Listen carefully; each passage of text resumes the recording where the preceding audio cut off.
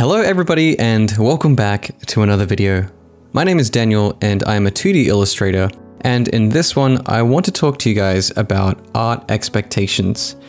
Now this has been a topic that's been on my mind for quite a while, but I would like to give a shout out to a couple of people first before we begin. First one is my good friend Adam. Thank you so much for suggesting this topic, as well as Abs Art on Instagram and Archaic Authority on Instagram as well. I've had conversations with all of these people about art expectations, and they really inspired me to want to dive into this topic. So I think art expectations is something that we all struggle with, and when I say art expectations, I'm really just meaning comparing yourself to others. I'm going to be framing it through the context of art, but I'm sure that there will be some things that we can use to apply in other areas of our life as well. Now, I want to share with you a personal story about how this affected me in quite a negative way a couple of years ago. So at the time, I was studying at university and I was in a relationship with somebody that was also doing the same degree as me. And the first thing I noticed when I saw her was just how amazing her artwork was. And technically, she was really skilled. She had great control over values and composition and anatomy, and it was one of the first things that actually made me quite attracted to her, because I thought, wow, this is somebody that's really good at art, and I felt the enthusiasm and the feelings that she had when she was drawing. It was quite infectious, and so that affected me quite a bit. Now, as we started dating, because we had the same classes, at a certain point I started to, first of all, subconsciously compare myself to her. Now, a bit of backstory. I didn't really do that much art in high school, and I only really started picking it up when I got to university. That's when I started learning how to draw, how to plot perspective grids, and I was introduced to the whole notion of studying art, because before then I didn't even really know what I was doing. For her, she had been doing it for pretty much her entire life, and she had a lot of experience in that.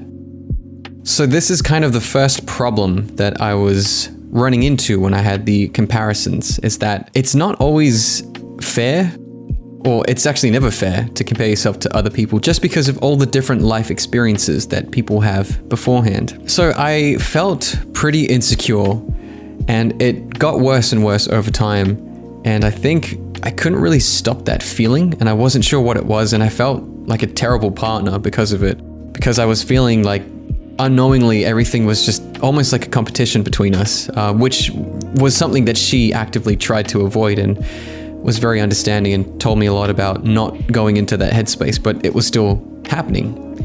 And I wasn't really entirely sure why. And I think a big part of it has to do with confidence and that insecurity, because I really wasn't sure what I was going to do with my art or what I wanted to achieve. I was just sort of there doing my classes and trying to get better at it. But when I took a step back, I realized that the comparisons wasn't even just with her specifically, but it extended beyond that to other people as well. And I would definitely say that put a strain on our relationship, because of those comparisons, and because of somebody that I was supposed to be close to ended up being someone that I was competing with. And that is, let me just tell you, that is not a healthy way of thinking, especially in a relationship. And so I bring that up just to illustrate how crippling it can be to compare yourself to other people, and how it's really just not even real, in a sense. I'll explain that in a second. But you have to think that comparing yourself to other people, I like to think of it as a collective consciousness. So in my experience, let's just say that you go on ArtStation and you start scrolling through the amazing sea of artists that are out there and they're posting their best work, or people that you might see on Instagram, or people that you might see on YouTube or other places, and you just have a sense of being overwhelmed because there is so much great work out there and you're seeing the best of everybody, and you know where you stand among them, at least that you try and gauge yourself to see where you are with all of the rest of the artists. Now, this is the first thing that I want to delve into a little bit, because I thought about the idea of a collective consciousness of people. Because when you go on ArtStation, or when you go on YouTube, or whatever social media platform that you're on, and you're looking at art, it's not just one person, it's a sea of people. And everybody in that is showing their best work, and you kind of judge yourself based off of the best of what people are offering. The ironic thing about that, though, is that sometimes, well, I mean, everybody has weaknesses, right? So when you look at somebody and you think, man, that's such an amazing anatomy artist, and then you skip on to the next person and you say, wow, their environment design is crazy. I have no idea how they do that. Or then you look over at somebody else's composition and you're like, man, they have just nailed it. The thing is, you're looking at people's best traits as well and comparing it to what you have, which you might not think is much. Well, I'm telling you that at a certain point, you will become part of that collective consciousness, and other people will be looking at your work and kind of comparing themselves to that as well. So that's why I think that comparing yourself to the collective consciousness is such a dangerous thing, because it also never really ends, and you can't pinpoint exactly what it is, but it's just so much external factors and so much outside of it that it gets really crippling in a way. The reason why I feel like comparing yourself to other people never really works out is because of that reason. It's because it's an external force that's outside of you. And as we know, like external things, we can't really control what happens outside of us. Now, to get deep for a second, if we think about our experience of life, it's happening through our consciousness and sort of the things that are going on with how we perceive the world, the information that we put into ourselves and judge things by.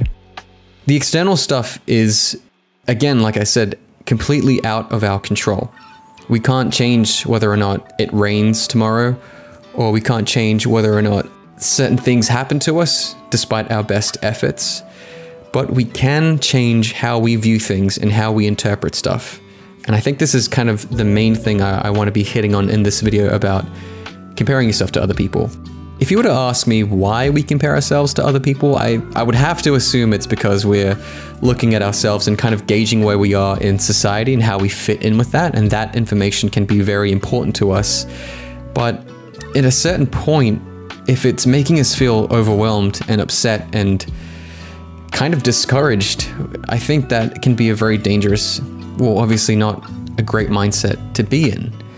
Something else too that I want to touch on is that we don't know the full story about the people that we're looking at online.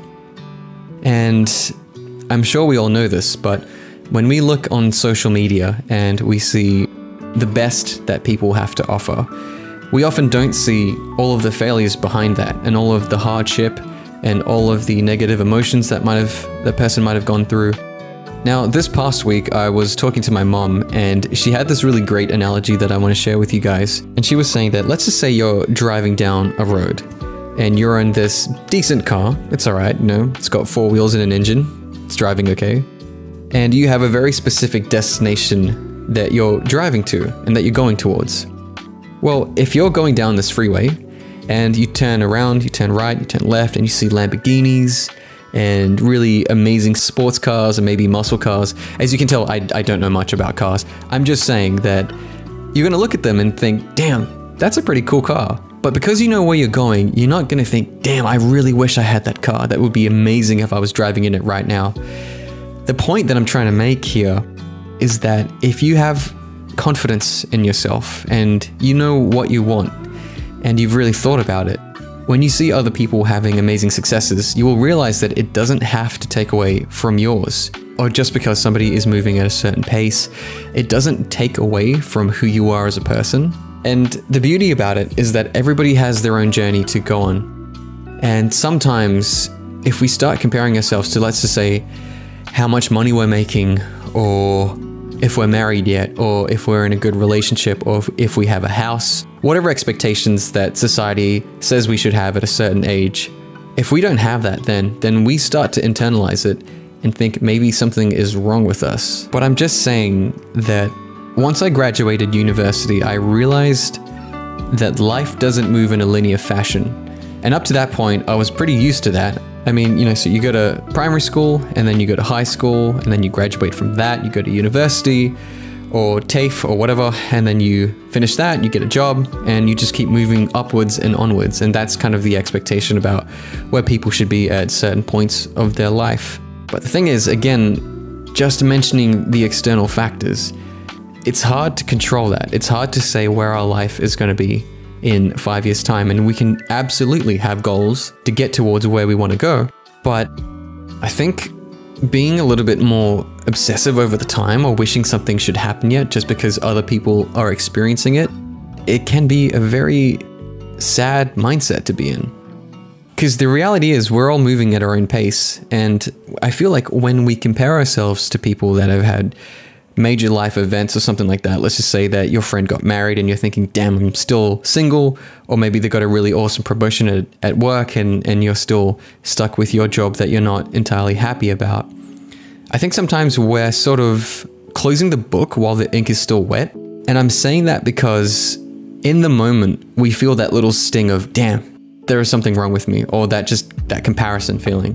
But we're not looking at ourselves and realizing that there are good things for us around the corner, you know, and that, again, the timing of stuff is important. And just because somebody went through this thing, it doesn't have to take away where we're going, because like on the freeway, some people don't have entirely huge destinations in front of them.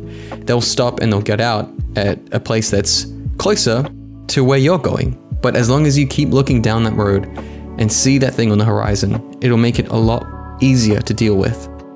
I think sometimes that the idea of confidence can get a little bit mixed up, because to me, confidence doesn't always have to be a loud roar in a crowd.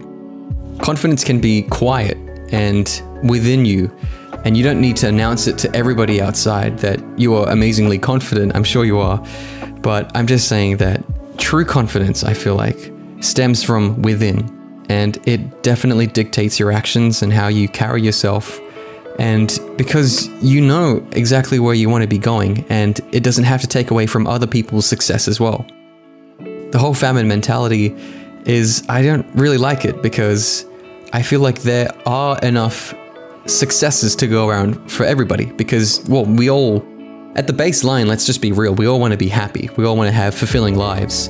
And so success can look wildly different to different people, and other people need different things in order to be happy. But that's just the thing. We don't have to have other people's successes, because I'm sure if we did, we might realize, hey, actually, this isn't for me.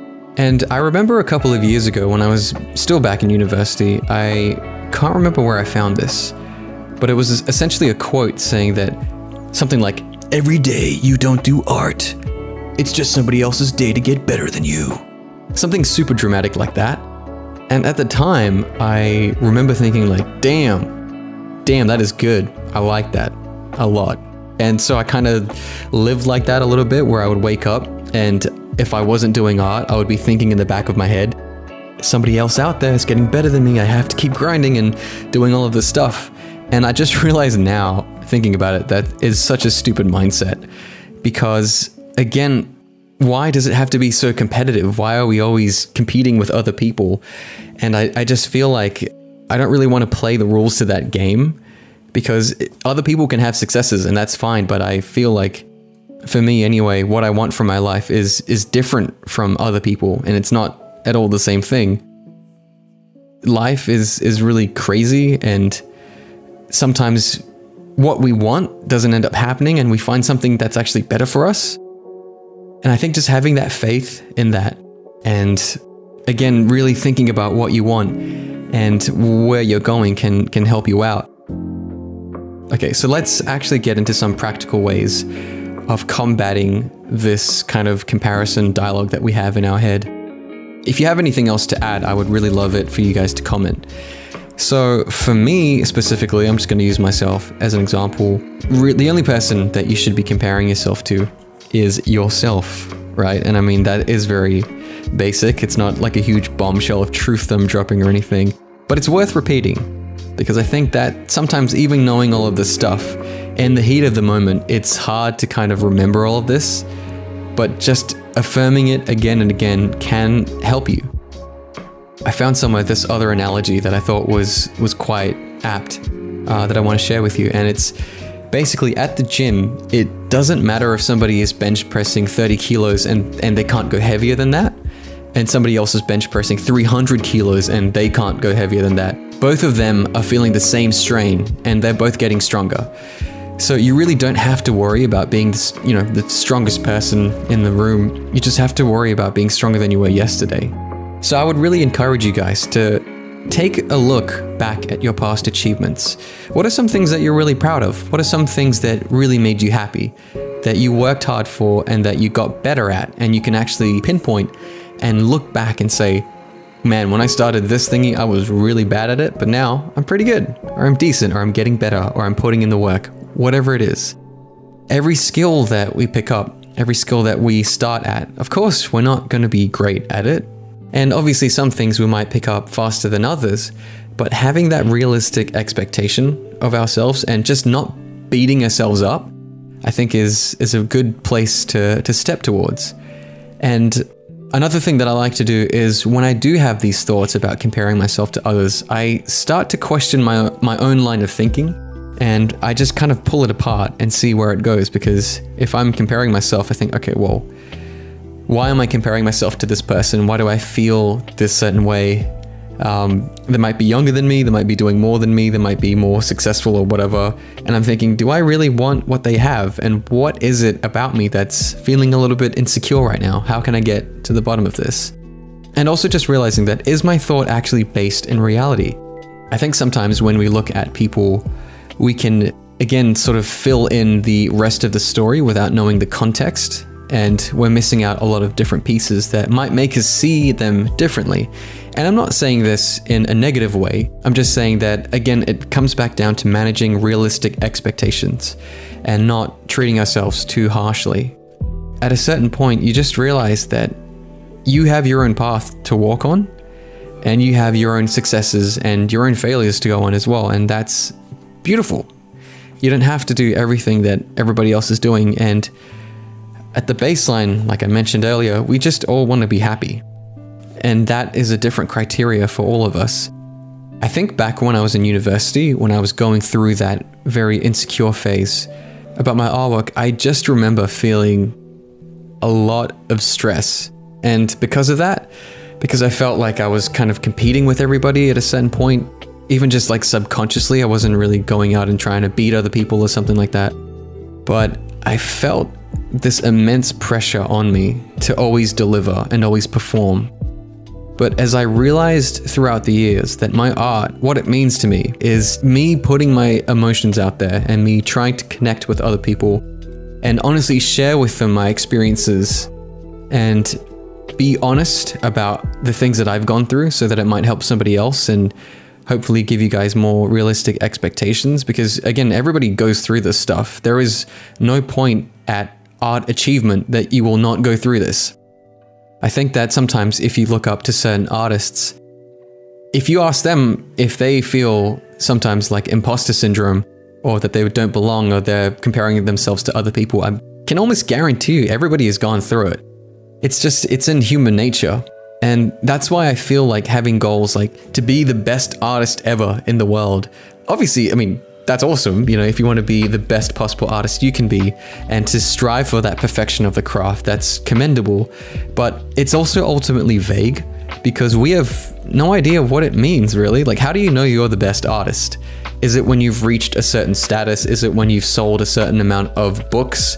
Is it when a lot of people know who you are? Because they're all different qualifications for success. So I think getting more specific with your goals and understanding what it is you're trying to achieve can also help this thought. Because when, for example, I do a lot of 2D illustration and I do a little bit of 3D here and there, but if I see somebody that's an amazing 3D artist, I'm not going to think, oh man, my 3D has to be better. I have to put in more hours and get really awesome at doing anatomy and everything like that. You know, it's just fighting an uphill battle because I'm straying off of my own goals because I feel this insecurity in order to feel better about myself by putting more hours into this other thing that ultimately I'm really just not interested in.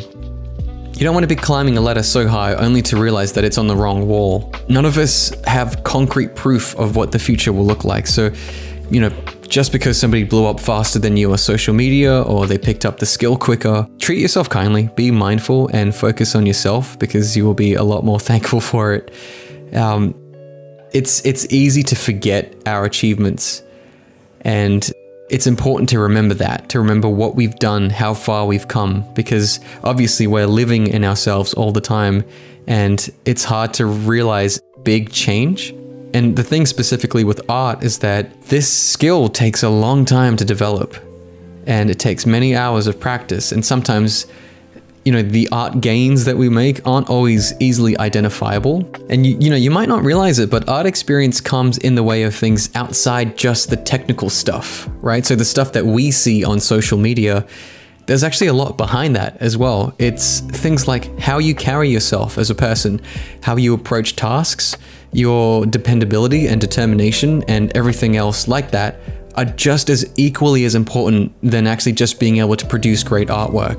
And I believe that all of this is important because they exist within the realm of longevity. So if you're serious about having an art career and moving towards earning a full-time living from this sort of thing, there are many skills outside just being able to do art. And I think that developing those other areas is just as important. If you think about it, all of us have unique handwriting. We're not consciously trying to copy other people or creating ours. It's just our style. It's already there. So finding what that is for you and tapping into it is going to be amazing because you will feel so compelled to create art and you will actually start to enjoy it again. At least this is what happened for me when I started drawing a lot of lo-fi artwork. Though handwriting is actually just a small part compared to what we're trying to say, and the message of our work is far more important. And for me anyway, sometimes I like to just create art without a goal as well. So I'll draw, I'll play with lines, and for me, you know, another thing that I can offer for how to combat these thoughts is to just take away the pressure of creating art. And I like to think about this like being in the sandbox. So you just create art without a goal, like literally. You can open up Photoshop or have a sketchbook or whatever and just draw, play with lines, put color on there. It doesn't have to be representative of anything. It doesn't even have to look like anything, but the tactile act of moving your pen across or your paintbrush or whatever it is, that feeling I remember as a kid drawing, that's sort of the thing that I fell in love with firstly. You know, I would be creating comics and stuff, but I didn't care what the comic ended up being like. It's just, I like drawing. And I think that tapping into that again can really help us focus on the task at hand and not be too stressed out when we go to create.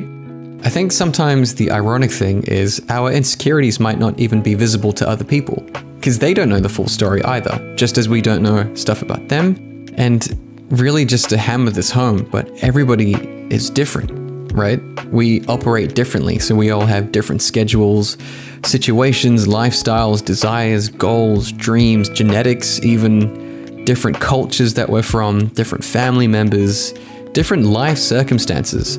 And I think that when you consider all of those different things and you focus on your own and kind of the best that you can offer, that's really the only thing that you can do is put yourself out there and be the best version of you that you can be. I personally try to look towards others to be inspired and to continue finding and forging my own artistic identity, which is special to me. I want to wrap up this video now and just summarize some of the things that I was talking about. So, firstly, the collective consciousness is the idea or the thing that we're going up against every time we compare ourselves to other people. Because rarely it's just one person. You know, it's one person at this point in time, and then it moves towards somebody else, and then somebody else, and before you know it, there's like 5 different people with vastly different circumstances that you're comparing yourself to all of them. So just be aware of that. It doesn't really exist because to somebody else, you are part of that collective consciousness. And no matter what level of art, fame, or notoriety that you get, I feel like that can always still be part of you if you're not careful with it. The second point that I want to summarize is the idea of success. So if because somebody has blown up faster than you on social media, or that they've got a better job, or whatever it might be, really consider, what do you want in your life? What is success? you really have to just question your line of thinking and get to the core of your motivations and see, okay, do I want success? Do I want a high follower account because it will validate me in some way? Or is it because I actually want to reach out to other people or whatever? And, you know, obviously I'm guilty of this as well. That little number that ticks, we can get conditioned to focusing on that. But I realized that the number really doesn't matter as long as I'm putting my best work out there and being honest with myself. That's the things that I can control. And the other stuff beyond that, whether I get a better job or more followers or whatever, I really don't have control over it. And sure, I can create the necessary conditions to meet or to bring that goal to have more of a chance of happening, but whether or not it actually happens is vague. The third thing that I want to summarize is looking back into your past self. So really just see where you came from. How long have you been doing art? Have you been doing art for 10 years and you still feel like you haven't really made much progress? Well, don't worry, the last 10 years haven't been a waste of time. You've learned something through those 10 years that you can use today. This video is art related, but if we look back in just points of our life, I'm sure there's definitely things that we're proud of. Remember that and use that to show how far that you've come. There is no wasted time. Time just moves forward. And whether or not we decide to learn from our experiences is the more important thing. It's what we've done yesterday that can lead to how we act today and affect tomorrow, ultimately. So I really hope that this video was helpful to you guys in some way. I would really appreciate a comment below if you have any future topics that you would like me to cover. Just send me a DM or anything like that. And just treat yourself kindly and stay safe. Take care, everybody, and see you next time.